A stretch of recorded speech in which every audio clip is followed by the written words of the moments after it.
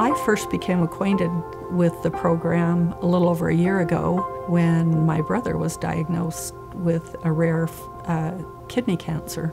My father died 25 years ago from the same rare form of kidney cancer. I think it's very important, while it didn't help my brother, but think of the different result that he could have had he either known his risk factors or if he would have been doing monitoring where they would have found it earlier.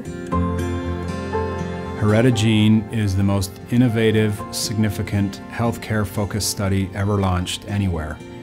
We are going to collect, consent, and perform a whole genome analysis on 500,000 participants over the next 5 years.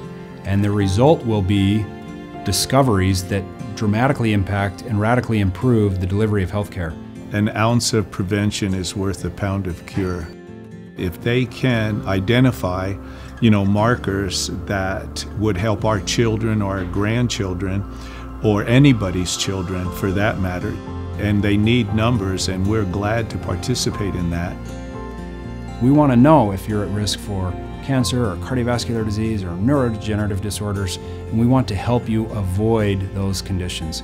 We want to predict what healthcare events might happen, and we want to prevent those from happening.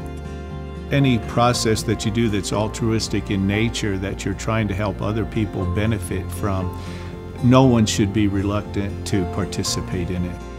It's easy, it's painless, it's for a great cause. It can not only help our own families, it can help people around the world be able to identify these diseases, and hopefully in the future we can see the medical research pay off and prevent it from happening to a lot of people.